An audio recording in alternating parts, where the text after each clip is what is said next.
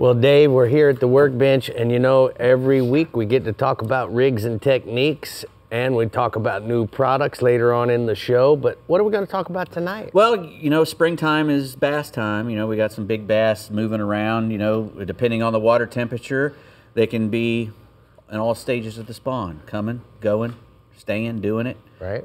So, you know, a good slow bait is a good way to catch a big fish, and it's a good way to catch one on the bed, and it's a good way to catch them when they're off the bed. So big Texas rigged soft plastic bait is a really good bait. Let's show them how to rig that Texas rig first. You know, you're going to use a wide gap hook. Right. You know? This is the RSB, the Bass Assassin RSB, and the key to this, as you've told me, is that this part of the tail needs to be facing up.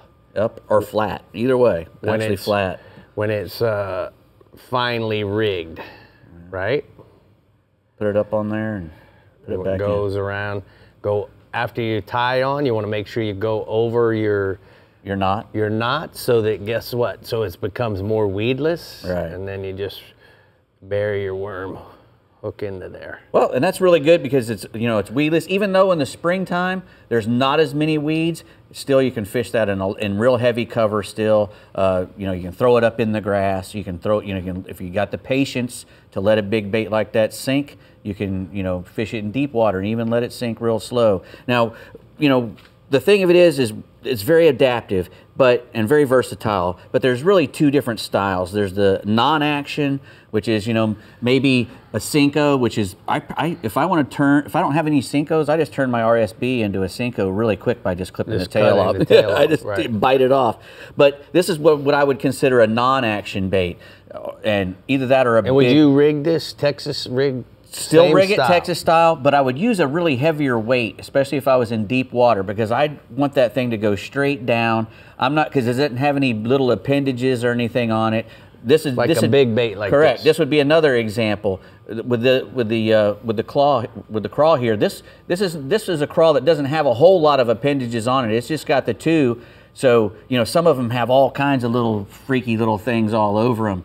And those you want them to go down slow, but the bigger ones, the ones that don't have a whole lot of appendages, we want those to bullet down fast because they're not really doing much on the sink, you know, because they don't have a whole lot of little things that are flickering around. Right. Now, if you put the big weights on there, you'll get your big worm, your big Senko down on the bottom into that strike zone really quickly. And not only that, that big weight it makes you feel connected to the bait. You will feel all your bites a lot better. That heavier weight.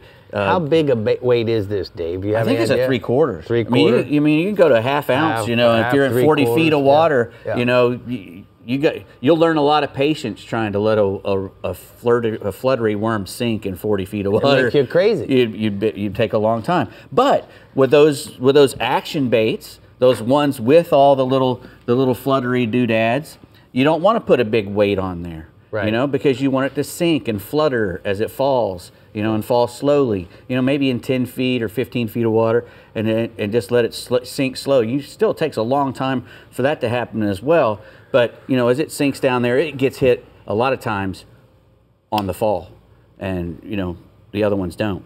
And it's really good to use, you know, a nice little weight keeper to keep your weights close to the bait and keep you connected, unless you don't want to keep your weight on there, because you got to remember that weight is always going to beat your bait to the bottom first. So if you're in deep water and, you know, you want it to get down there, but you want your bait to settle in after the weight, you just peg your weight a little further away, you know, from your bait. And then that allows the bait to also elevate off of the bottom. Right. And you can also, you know, instead of just using a weight, you know, you can also use the little spike weights to put in them, and you can use hooks that are a different size. Now we have the mag worm hook, which is a lot thicker than the WG here, the EMG. The EMG has a very light wire compared to the mag worm, right? And that big heavy wire can actually act as a good weight for you. So if you've got a bait that's not sinking fast enough and you don't want to stick something in it or make it even too heavy to make it sink faster, go to a heavier hook. You know, the heavier hook will make that thing sink faster. My problem has always been bass fishing where I didn't feel like I was in touch with the bottom. Yeah. I never treated it like it was a saltwater jig. Right. You know what I mean? Right. That's so important. Good job. No I worries. learned a lot. Thank you so much, Dave.